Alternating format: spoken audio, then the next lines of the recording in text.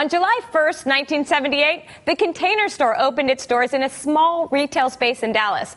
Filled with products like colorful milk crates and straw baskets, it was devoted solely to storage and organization products.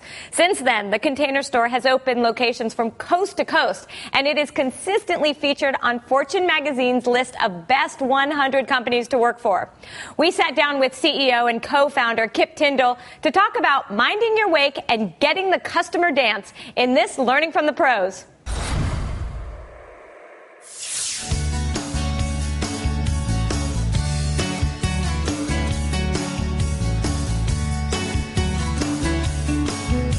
Well, you know, a boat's wake, as you're moving along the water, and back of the boat is this kind of triangular wave. You know, they call it a wake, and the faster you go, the bigger it becomes. Everything you do and everything you don't do impacts your business and the people around you. We teach that to our people, and when you get 6,000 people all mindful of their wakes and understanding that, isn't it nice that we do actually make a difference? The average retailer only invests 8 hours of formal training in each first-year employee.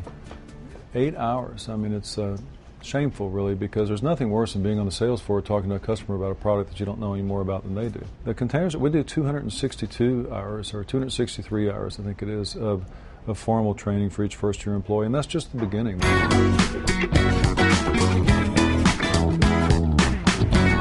If you really and truly put the employee first, I mean, really and truly, they really will take better care of the customer than anybody else. The better you take care of your people, the better they'll take care of the customer. And, you know, a customer that's ridiculously well taken care of and loves your store is going to make sure that the economics of that works well. I always have my briefcase with me. It's with me when I go fishing. It's with me all the time. The real artist of life blurs the distinction between work and play. You know, we're always playing and we're always working. And when Claude Monet was painting the water lilies, was he working or playing? He was doing what he wanted to be doing.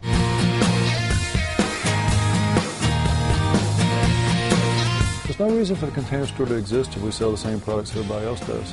So we have to come up with these wonderful, innovative products that people get emotional about. You know, we want to delight and thrill you with it so much that for at least the first few weeks when you go into your closet in the morning, you do a little dance, you're so excited, you love it. And then if you feel that way, you're going to show it to your sister-in-law and your next-door neighbor, and they're going to want to feel that way. We call that getting the customer dance. The real test is, can you make somebody do the customer dance about something as pedestrian as a trash can? And so we carry the world's most glorious trash cans. We devote our lives to making sure they're the most stunning, wonderful, perfect thing that fits in that corner just right. And so we like to say, even a trash can can make you smile if it's exactly the one you want.